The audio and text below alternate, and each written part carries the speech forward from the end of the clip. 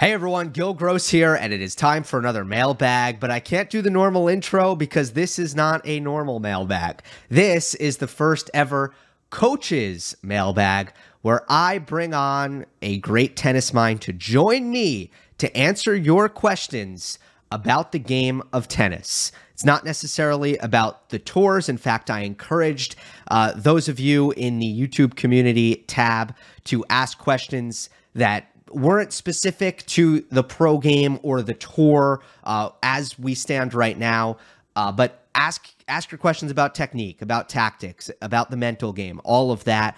And you guys certainly did a great job of giving me tons to work with. I have never really done content like this where I position myself as someone who is going to give sort of instructional advice. There's a reason for that. It's because I think there are a bunch of people out there who are smarter than me, who are better than me at this, who have more training in this, in these areas where I break down matches, and I think I do that really well, I like to think. But when it comes to instructional content, I've always felt it's better to leave that to other people. That is why I'm bringing on a guest here, and somebody who does the instructional content, in my opinion, as well, if not better, than anybody else. And that's Jonathan Stokke, host of the Baseline Intelligence podcast.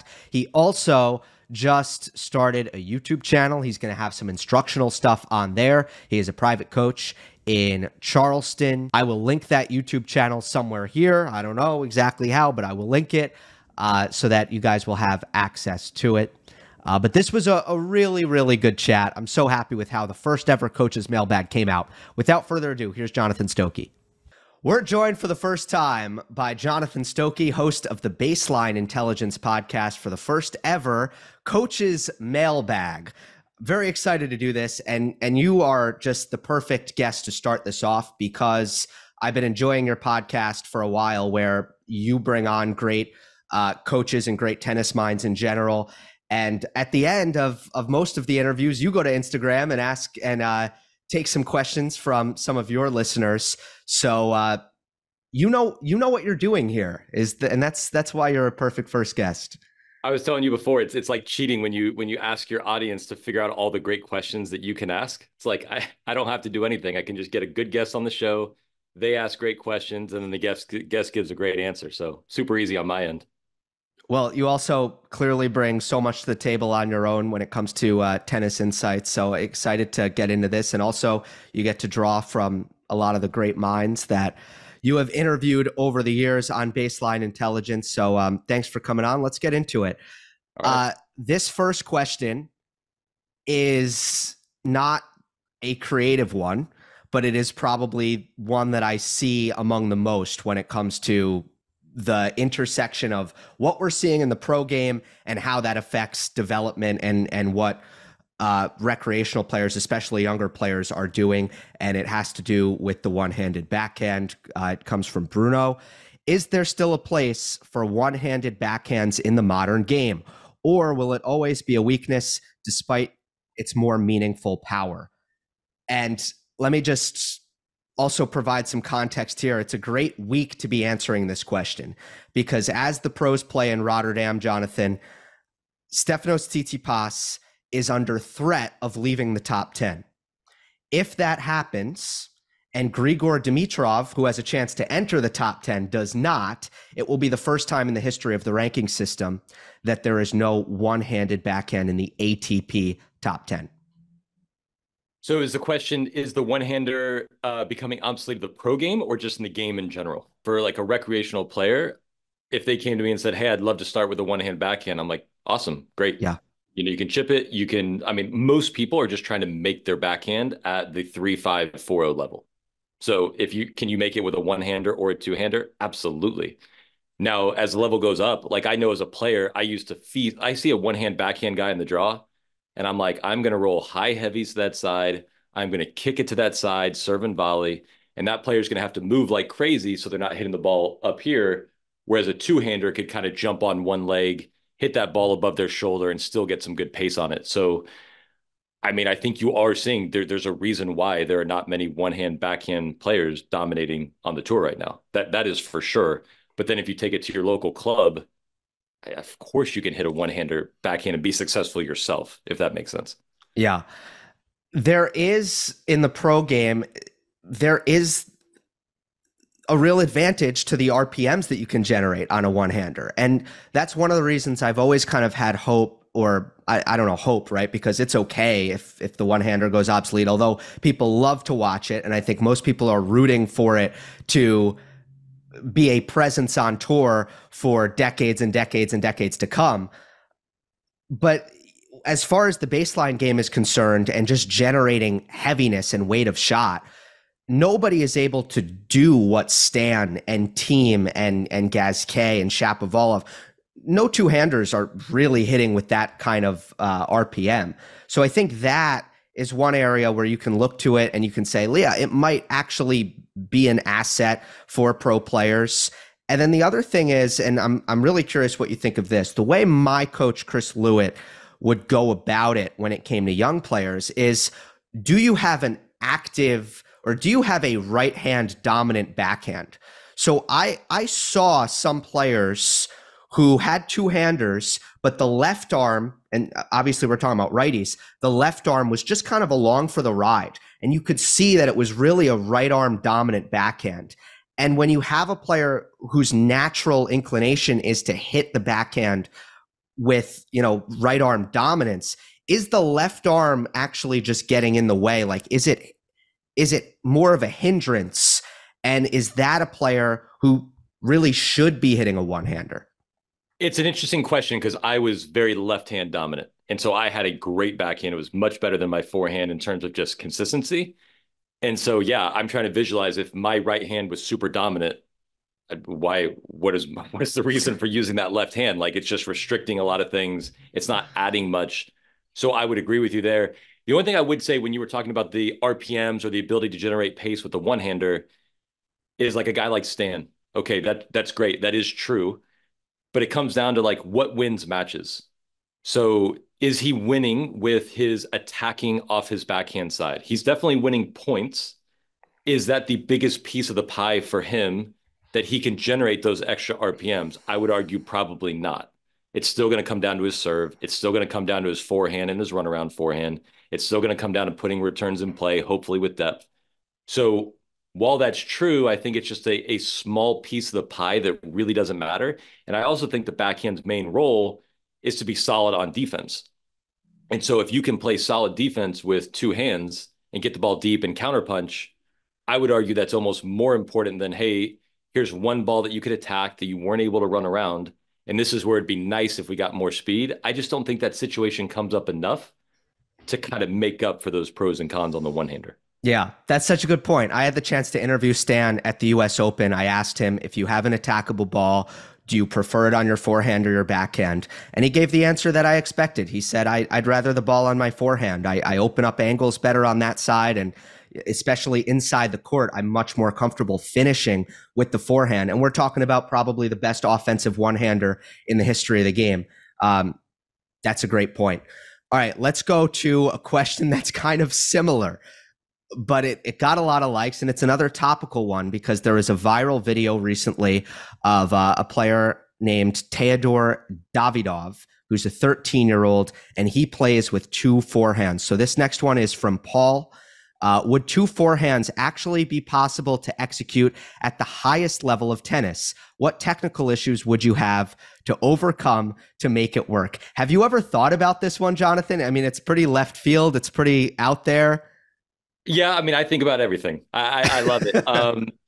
To answer the question, I say yes, it's possible.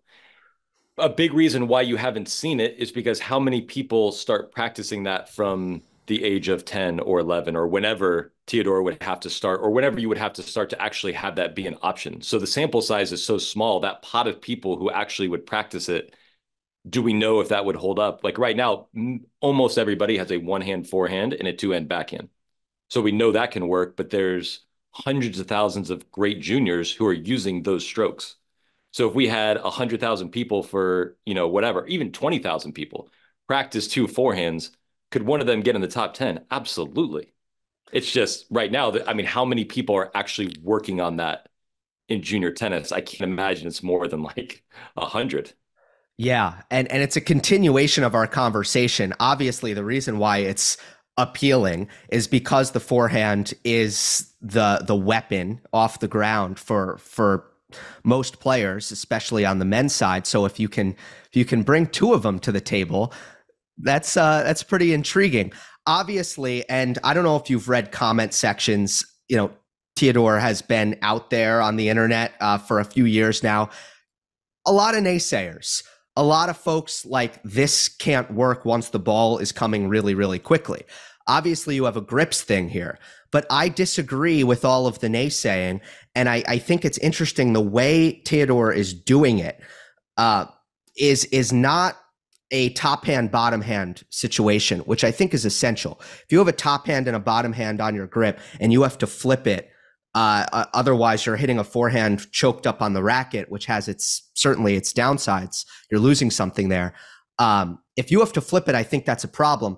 But what he's doing is kind of gripping with both hands on the bottom and then figuring out a way to go to his forehand grip, left hand, right hand, and he has his hand in the right spot. To me, he's doing it extremely well. Yeah. So the thing about switching grips, okay, so I was taught one volley grip, continental. And I know people out there have different forehand and backhand volley grips. And so when someone says, oh, well, when you're turning, you just switch it for a backhand volley. I'm like, well, how in the hell do you do that? But guess what? People do it all the time. So to me, that seems impossible.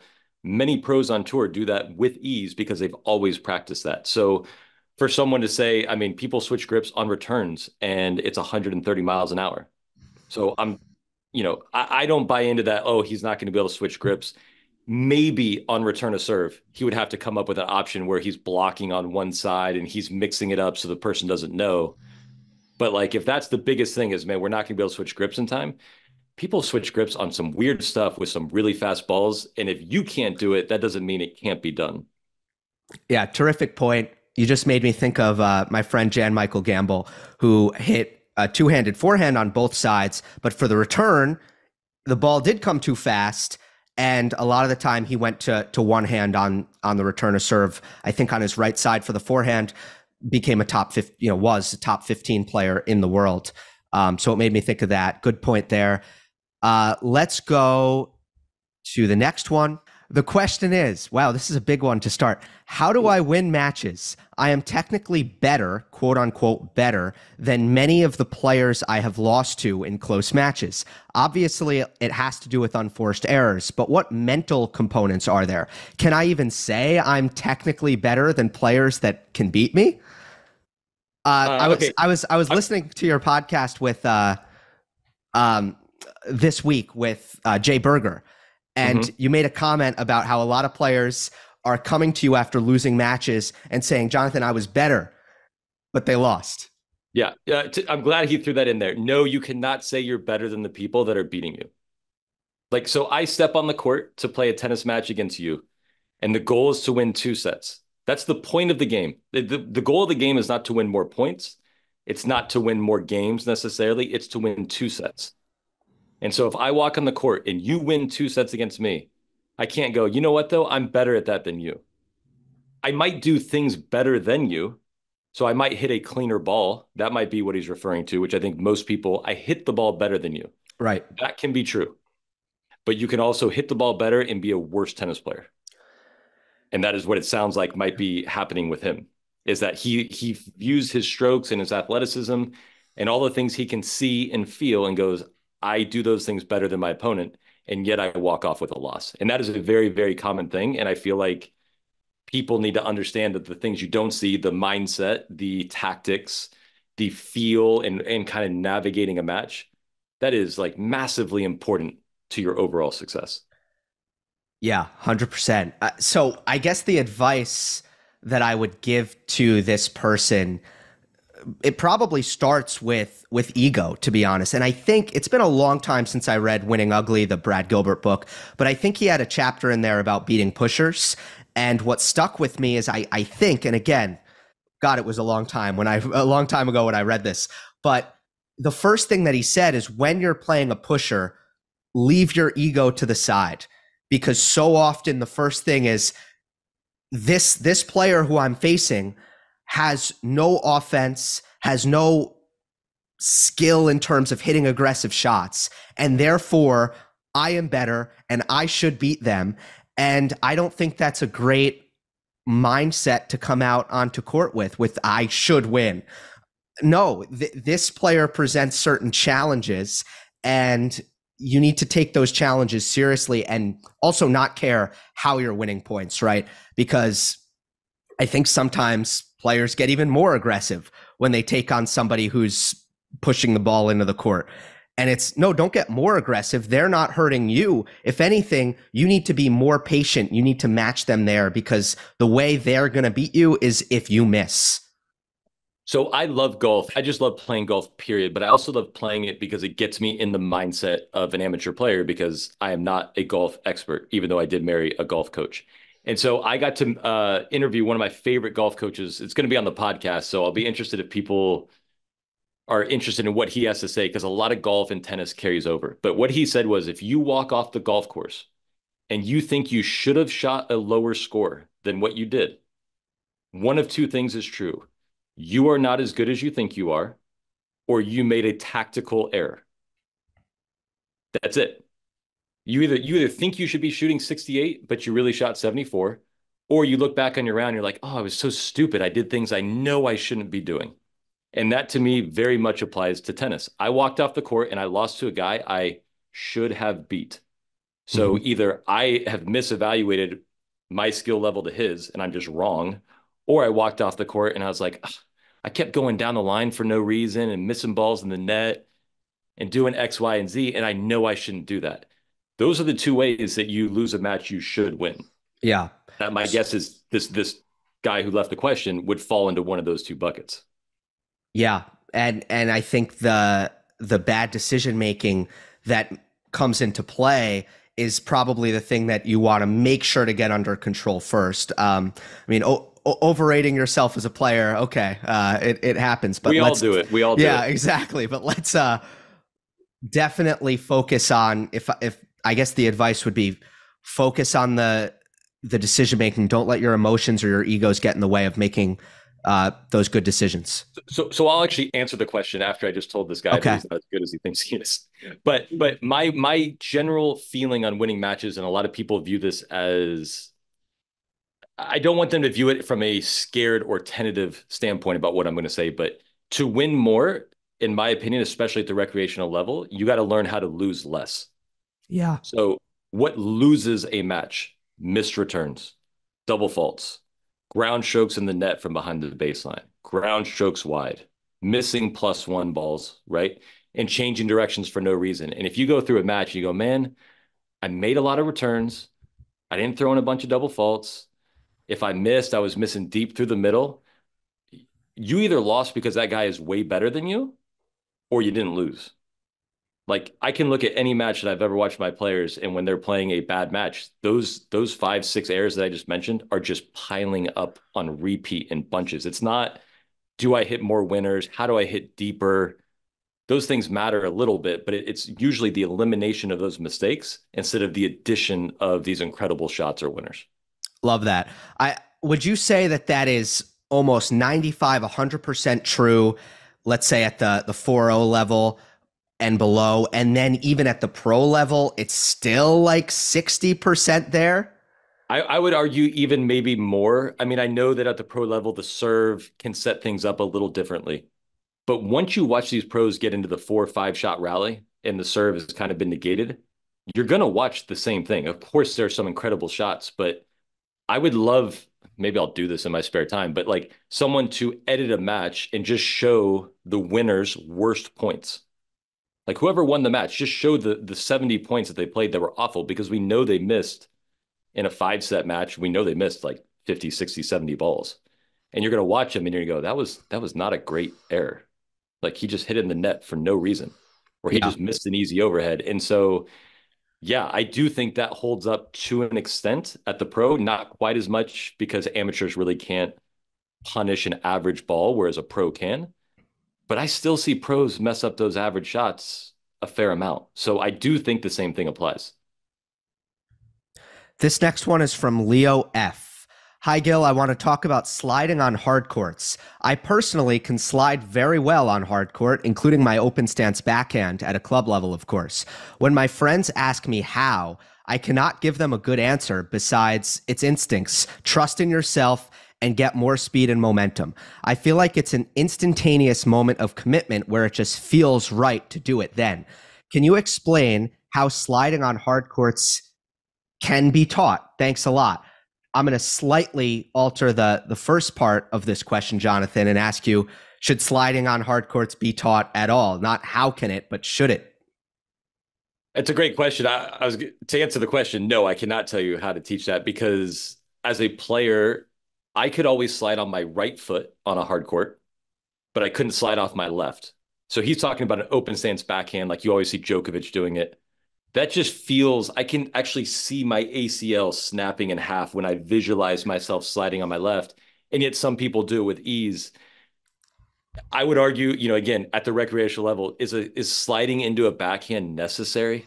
Like if I have an hour with a player and I can think of serves, returns coming to the net, I don't know where sliding into my backhand would fall in that piece of the pie as a necessary thing to win. I think it's something, like you said, you have to have some level of speed. And obviously it can help at the pros because they can recover a step quicker. And I get all that. But I know plenty of pros who I've talked to who are kind of the same way. They're like, on my left leg, it doesn't feel natural. On my right leg, I trust it. I can slide into it. I can slide after. I can slide into a one hand slice. But with the left leg, they just don't feel that balance and that control. And so I don't have a good answer for that one. I don't know how to teach the lefty backhand slice or sliding shot, but I also wouldn't even waste time with it, to be honest. Yeah, and I'm right there with you. I don't slide on hard court. Uh, it's scary to me. A lot of pros don't do it. I will say, watching Jannik Sinner, especially in the last 5, 6 months, do I think at the highest level possible, is there something to be said for the ability to do it? Yeah. And I don't know if enough attention, honestly, has been put onto Sinner's ability to do this because the frequency at which he's sliding on the hard courts when he's on the run, to me, is higher than Djokovic. And Novak has gotten a lot of publicity for it, especially because he does bring those highlight reel open stance backhands. And I would say maybe it might be his signature shot singularly. But there's subtleties to the way Sinner is doing it, almost like point in and point out when he's moving into the corners. And to me, it's probably given him a fraction of a second on every single recovery. And the body control and the balance when he's actually having to hit the shot is exceptional. So, yeah, I think if you have that ability, it's awesome. But what percent of players on this planet are really going to be able to do that? Right. And the only other thing I'd say is it's similar-ish to how you would slide on a clay court. So if I go out wide for an open stance backhand and I got a lot of weight over my leg, I'm not going to be sliding. My foot's just going to get stuck in the ground, right? I've got all the weight on the toe. So it's a similar idea. It's just in my mind, that doesn't compute. It doesn't make sense. And so I approach that very tentatively. And then there's no way I'm going to slide. Like there's full commitment from a Sinner. I'm stretched out. I'm sliding into this thing. There's no hesitation.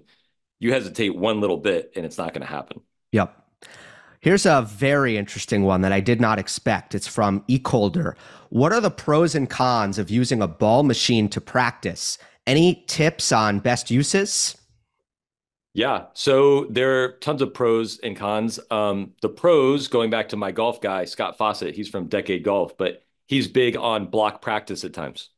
So if you're just working on a new technique with your volley, with your ground stroke, yeah, the ball's just coming at you. It is not realistic at all whatsoever to a point, but you are getting the brain memory of here's my low to high or here's my new grip.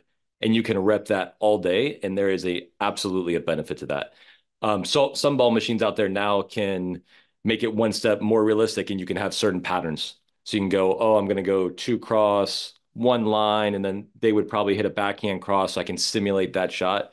And then you can work on your technique in those areas. But for me, the ball machine is purely like a block practice instrument. I need to work on a certain technique. I need the ball coming in a similar-ish area, and I just want to see if I can groove it, knowing that when you get to real points, it's all about adjusting and improvising. but you have to have those fundamental basics. And sometimes it's difficult to work on those if you're hitting with someone else and the ball is going one high, one low, one fast, one slice. Each one of those shots is different. So you're not really practicing that stroke that you want. So I would absolutely be using it for a technical change to get extra reps in. Yeah, I like that a lot. I think financially, obviously, a coach should be able to provide the same thing with hand feed, or even kind of a more of a live ball feed.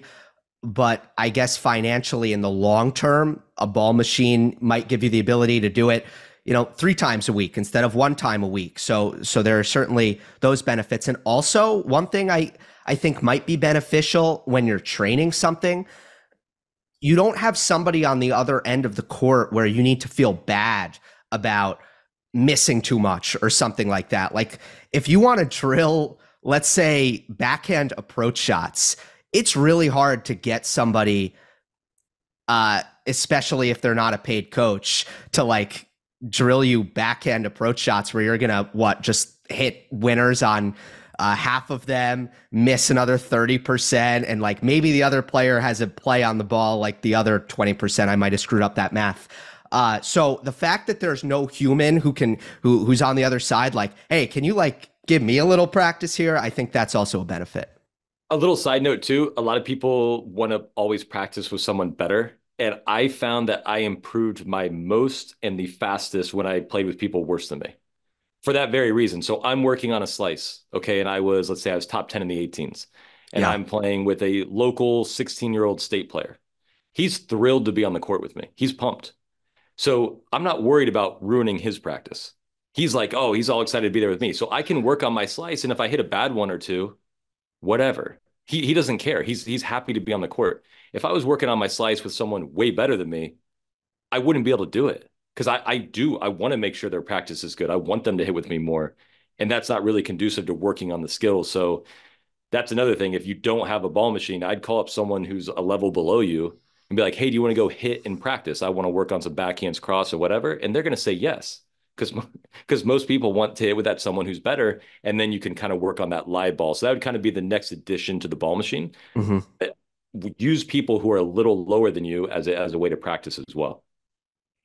I got a ball machine for a birthday gift when I was younger. I don't think I used it enough for it to ultimately make sense. And one thing I kind of struggled with was just the rhythm of it, just not seeing the ball come off a racket. And obviously that throws off the timing of when you split step and how you set up for the ball. I never really enjoyed that. But I imagine other players have had experiences, maybe a different machine, maybe just finding the things to drill where they don't care so much about the footwork aspect of it. But I struggled with that. Yeah, I mean, I get that. And, many people out there haven't seen me hit a ground stroke, and there's a reason for that. Because actually, I was just in IMG, and Jimmy Arias said it's next level effed up. My take back. Knowing Jimmy, I am sure he said that to a lot of people. Yeah. Now I hit my forehand well. It is just not pretty, right? So if I take a shadow swing, my forehand looks perfect. If a ball is moving at me faster than 1 mile an hour, I can't make that same swing. And so that's where even a ball machine where it's not realistic and my timing on the split might be different, that's where if I really wanted to go change my forehand take back right now, it would really help me to have a ball moving, and then I can see if I can take that racket back high, whereas I can shadow swing that all day, but the second a live bullet comes my way, I take it back straight and flat. So yes, I see what you're saying. For footwork, it's a very awkward thing, but for just the technical side, I still think it could be a huge benefit. Okay, here's one that plays off of that because it's about technique, especially funky looking technique. It comes from Tsugumi. We often talk about how unorthodox Medvedev's technique is, but which area is his game actually technically sound? Surely as an established top 10 player, he got to have some stroke mechanics that are fundamentally correct. Or is it this unorthodox playing style and work ethic that made him stay at the top for this long? I wonder sometimes, Jonathan, if the hyperfixation with technique when it comes to watching pros is on the take back and the follow through. And a lot in between that might get lost. And I wonder, just in between the take back and the follow through, how much of what Medvedev is doing is completely normal. Well, I mean, we know it's normal because look how well he hits the ball. I mean, it's all the same. So I think Agassi called it like the 12 inches of truth. It was like the 6 inches behind the ball and the 6 inches past. I guarantee you on Medvedev's forehand and backhand, he is swinging slightly low to high at a minimum. He's reaching contact. He's either vertical or slightly closed, and then he's going on a low to high path. Now, if he takes his racket back funky, okay, like that could make it more difficult to get into that position. But if he can get there, great. I mean, if you saw my take back, you would think I'm a public park recreational, have never played tennis before. I can hit a really good forehand even still because I swing low to high and I get my racket vertical. I do it in a very inefficient way. So I think it was Andy Fitzel. This is a video podcast, right? Yes. He said, oh, you can scratch your left ear this way, or you can scratch it like this. Okay. I scratched the itch both times. That's so good. One of them looks pretty easy to do. And so Medvedev might be doing things that you'd go, man, he'd make his life a lot easier if he just took it back like this. Okay, that's true. But that moment of truth at impact, he's right on the money. And that's why he never misses and he's lacing ground strokes. So he's balanced. He's getting the ball in the right spot. He's swinging low to high. His racket's vertical. We see all different types of grips, all different types of takebacks, even the serve, which is the thing you control the most.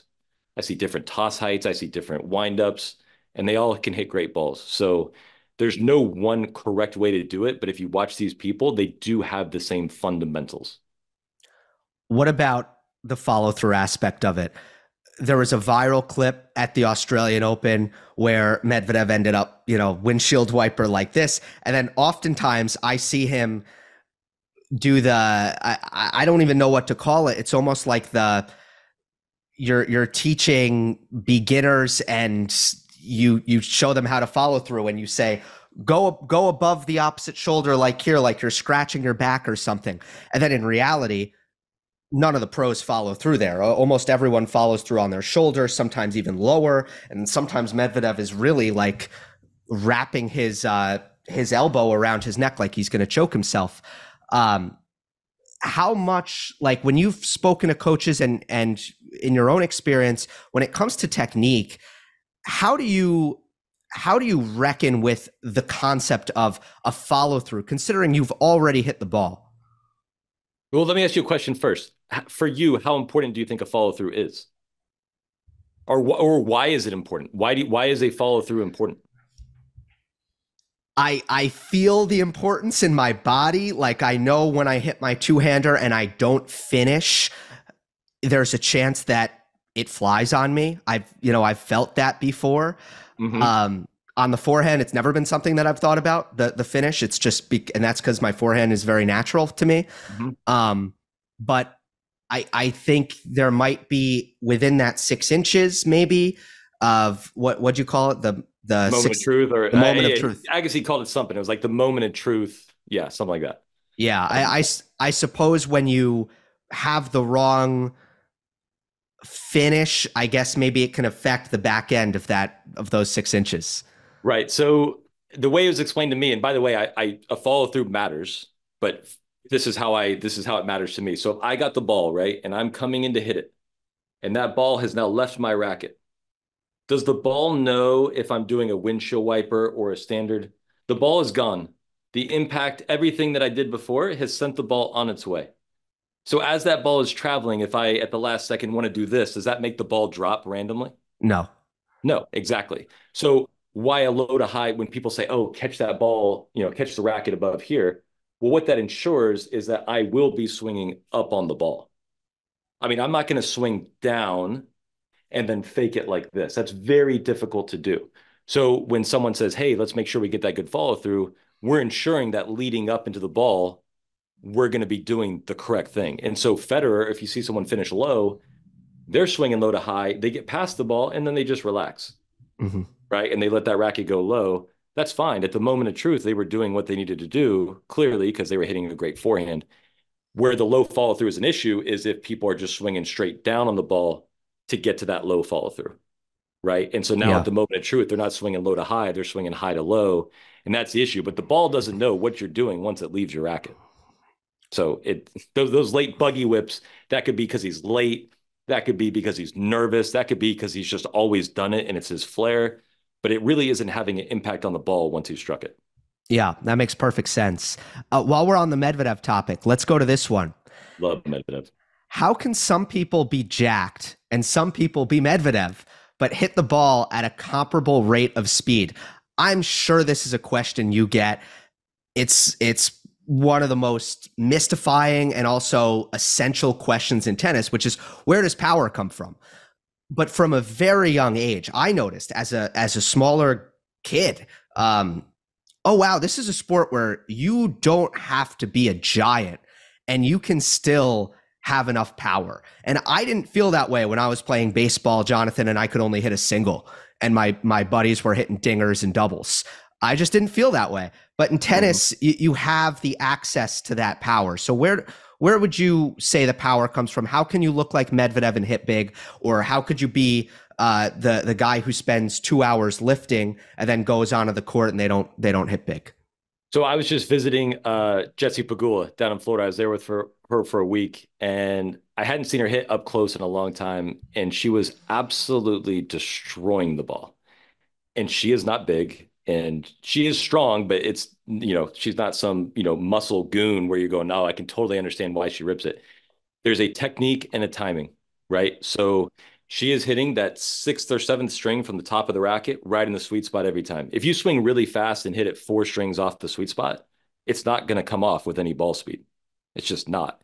And if your racket face is open, well, you're not going to swing fast instinctively because that ball is going to go over the back fence, right? So there is that moment of truth of having your racket vertical and making sure you're swinging low to high that gives you the freedom to accelerate. For me, I think about having loose hands, right? So I'm rotating in the ball, but my hands are loose. When people are tight and they're trying to control their shots, you can't swing fast when you're tight. So it does all go together. Obviously, you have rotation. Obviously, you can use your legs. But for me, the cleanliness of the strike is the most important thing, because that's where you see people swinging so smooth, but the ball jumps off the racket because they're getting everything out of their motion versus people who are swinging out of their shoes, but it's inefficient. It's just a lot of wasted energy. The timing is perfect. The kinetic chain is efficient and it's there and you're using your big muscles. A word I've been hearing a ton recently is elasticity. Oh, that person, their swing is elastic. There's a certain stretchiness to it. And I like that word, but I don't know how well I can explain what that word means. Where are you on elasticity? Right when you said it, I was just like, oh, so loose. Yeah. Like that's how if you're loose, I mean, yeah, you get that little whip depending on where you are, you'll get lag, whatever it might be. When you're rigid, I mean, it's just robotic. There's not going to be any elasticity. So the more relaxed you are with your upper body, the more relaxed you are with your hands and just kind of let it happen, you're going to have that elasticity, that racket speed. And then hopefully your technique is good enough so that when you're relaxed, your racket's getting the right position and not like strings wide open or something like that. But yeah, you say that word and I just heard loose. Right. And maybe also a level of continuity in your technique.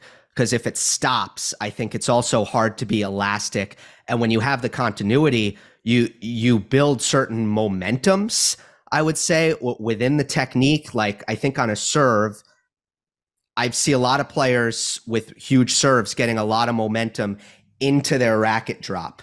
And it probably gives them an ability to just go back a little bit further in almost that back scratch moment where you're about to accelerate up into the ball, but in that moment your racket head is facing completely down towards the court.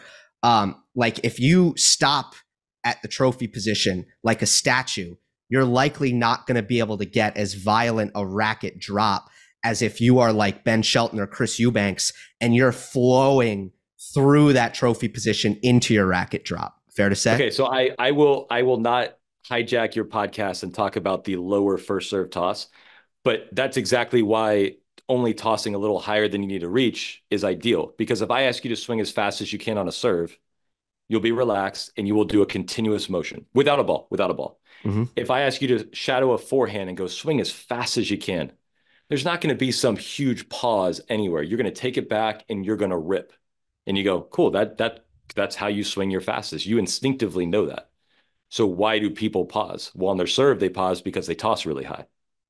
There's no other reason. They're used to it, and so they think they like it because of that, but there's no other reason. And if you can learn how to time your take back so it's smooth and let gravity work on a ground stroke, that's how you can time it. But that continuous motion is huge. Once you stop your momentum, you're starting from scratch again, which is not ideal. Yeah, unless you're Arthur Cazot. That's the guy who I've been talking about his serve and how it goes 140 and he's not tall and he's not very fluid. It's unbelievable. Well, the thing is, too, again, watching pros, because I do this with golf. My wife coach golf, and it's like I can find an exception to every rule. Yeah. I mean, is it Del Bonis who tosses it like 50 feet in the air? The lefty? His serve isn't a good example of a good pro serve, but yes. Right, exactly. But people go, well, yeah, I mean, he serves, he hits aces at the pro level, and look at what he does it, or Delpo tossed high, or whoever. You can find a ton of people who do everything, and that doesn't make it the best way. They can still be great players. Like we've talked about Medvedev, I'm sure there are some things if he could improve just right now magically, he would. But it might be a little too late to work on some crazy technical things. So yeah, there are exceptions to every rule, and the people who like to continue doing what they're doing will find those exceptions and go, that is why I'm not going to change. And that is why they will stay the same level. Love it. All right. Let's go to a question about elite player weaknesses from Alex. Hey, yo, why is it that some players can have elite level aspects of their game and then have another aspect of their game that is a couple of steps below this with seemingly limited ability to improve upon these poorer aspects? Is this technique, training, natural talent, or for some things above others, mental or something else? This is a fascinating question. I think a lot of people wonder about this. It's essentially, and I think it's in other sports too, how can you be a pro? You do all of these things great, but I don't know, you're Matteo Berrettini, your two-hander just isn't there. How does that happen? Why aren't you able to fix those things? It's a big philosophical question, I would say. Yeah, I mean, it's like, I mean, if you could be good at chess, why can't you be good at other strategical games? Like the backhand is a totally different shot than a forehand. And some things make sense when you hear something in your mind, some things make more sense than others. Like if you talk to me about drop volleys, I mean, I had my slice lob. I mean, I will always put a slice lob a yard from the baseline until I die. I still have that. That makes total sense to me. Okay. But taking my racket up high on a forehand doesn't make sense in my mind. I can't see the picture. And I've wondered this too, because I go, I'm a great athlete. I mean, I played in the US Open when I was 17. And I can't take my racket back high on a forehand. I mean, there are millions of people who can do this, and I can't. I struggle. That's just something that doesn't add up for me. Now, the question is, after a while, do people work on their strengths or their weaknesses?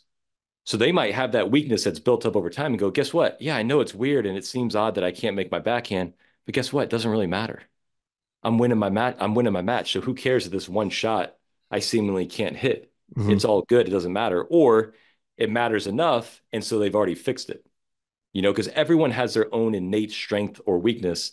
And then as a player and as a coach, as you're developing, you decide, does it matter that I can't hit a drop volley? I'll bet you there's a lot. I mean, how many women on the WTA tour have a phenomenal drop volley? Probably not many. You don't see it hit that much. Yeah. And so you go, man, why can't they hit drop volleys? They can hit normal volleys. You'd be like, well, that doesn't make sense in their mind. And on top of that, they don't practice it anymore. So I think it's a mixture of those two, but to me, it's totally understandable. I mean, a backhand and a forehand volley have nothing in common besides I'm holding a racket. So it's all unique to the player. The other thing I'd add to that is you take any weakness in the pro game pretty much, like we can even take a famous one and say Ernest Gulbis's forehand, or even at a much I'd say higher level, like this is a better weakness, but Tsitsipas's backhand, which is heavily scrutinized. If you take a normal sample of tennis players, Gulbis's forehand is awesome. Tsitsipas's backhand is awesome, right? It's not as if they're doing these things at sub-professional levels, but you are comparing them to the best forehands in the world, the best backhands in the world. They're at the pro level. So I think one of the ways to explain how these incredible athletes and incredible players have these weaknesses that they can never solve is Well, there's an extent to which they're weaknesses. They are still great at these things, but they're truly going up against the cream of the crop, and that is when they look weak. Is that Yeah, fair? and yeah, oh yeah. And also, like I said, you're just getting up into like how the brain works. So like Patrick Mahomes, right? He just won the Super Bowl. Is he equally as great at every throw on the football field? 5 yard screen, 10 yard out, 50 yard bomb. He has something he's better at. Mm-hmm. And again, his weakness might not look that big compared to someone else's, but yeah, I don't stress if something with my own game, and I don't feel weird when I watch a pro and go, God, like how did they not hit that? Their weakest shot on the pro level is still damn good. It just might not be as good as their best shot. And by like, if we don't have this, then what's the other answer? That every aspect of everyone's game would be exactly the same. You Mm-hmm. serve just as good as you hit your forehand, just as good as you hit your backhand, and that is your level. Everybody has something they do great. Everything has something they need to hide, and that is just the normal flow of sports for sure.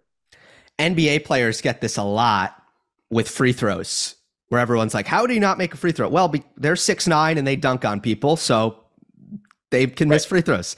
Yeah, and you're taking a shot where you're completely stationary and everyone's looking at you. That's a completely different shot than an in-game, in rhythm, catching a ball off a pass. Like it's not the same. And so if some people struggle with that, to me, it makes total sense. Last one. This is a little bit more granular, less philosophical. Comes from Trailer. Thought it was Taylor, but it says Trailer.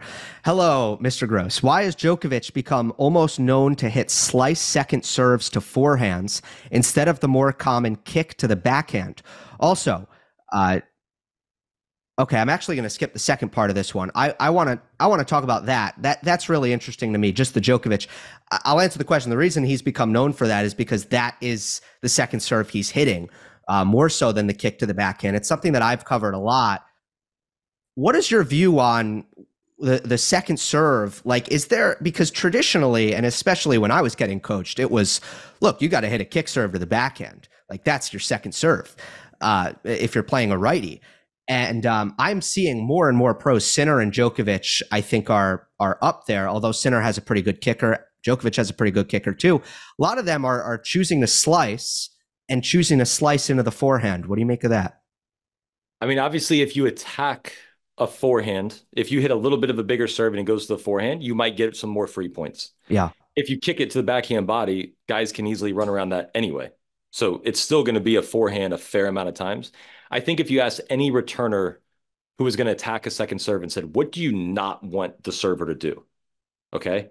My guess, because this is what I would say, is I don't want them to give me something different.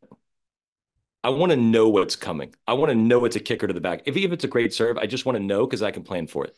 And so is he going exclusively forehand body? Is he going exclusively with the same speed on the second serve? I think the best servers have more options and can see what's working and can keep the returner off balance. So I know, I think it was O'Shaughnessy who said a lot of the errors come from position A in the court, in the deuce court, where you're attacking a forehand and people can't defend on that side. So I think there's an element of that. And I think there's an element of, I'm going to do something you're not comfortable with. And then once you get used to that, I will spin one into the backhand. And then I'll go back to the forehand. And you're going to have to react to me instead of being able to plan what you want to do. Yeah, that's such a great point, especially because when it comes to the kick serve, you need to make an adjustment for height. And like anyone will say, you either need to move up, take it on the rise so that you catch it in your strike zone, or you need to move back and let it drop. When you start mixing not just spins, not just locations, but heights, now you throw that off. You give them less looks at the kick serve, so they're less likely to, really be in the ideal position for it. And the other thing that I also think has to do with height, when it comes to the slice serve, if you can hit it consistently as your second serve and get the ball to stay low, that is such a great way to be unattackable at any level, is to just keep the ball low. And it's something that I harp on a lot when I'm analyzing, because I think the battle of heights in the pro game is actually one of the essential battles that these guys are fighting. And good luck attacking a second serve when the ball's at your knees. Yep. And like you said earlier, the fascination with the kick serve, because a lot of people come to me and I say, I want to learn that. And I'm like, okay, I can try to help you why do you want to learn a kick serve? And there's really not a great reason other than it's like people kind of thought that what you're supposed to do on a second serve, kick. Like I had topspin, but I would say I had more like slice topspin on my serve. So I can Yeah. hit it really fast. And it would kind of leak in this way. And I go, does it really matter if it's leaking into their body or if it's extended a foot away? I mean, is that really such a monumental difference? Sure, for certain players, maybe, but like I don't personally subscribe to the philosophy of like the kick serve is like this incredible thing. To me, it's variety. And we've already spoken about Medvedev. Like if I was trying to attack his serve, that dude might serve 130 on a second serve. Like I have no idea what's going on. Like how do I even plan for that? He just blows that up because I can go one big T, I can go big wide, I can go slow body, I can hit a slice. And so I just think that variety is huge if you want to keep people off balance. All right, this was absolutely incredible. Listen to the Baseline Intelligence podcast with Jonathan Stokke. Jonathan, thanks for coming on, and let the viewers and listeners know if there's anything they should be looking out for in particular. Yeah, I mean, I'm always on Instagram posting like a quick tip, and I actually started a YouTube channel maybe about a month ago. And so I'm trying to do some longer lessons. Yeah, I know people sometimes don't want like a 20-second tip. They want a little more explanation. So I've started doing that. It's the same thing, Stokke tennis, but I'm honored to be your first, man. You'll never forget this first coach's mailbag, and I'm happy to come back on whenever you want. love it. Thoroughly enjoyed it. Thanks so much. All right, man.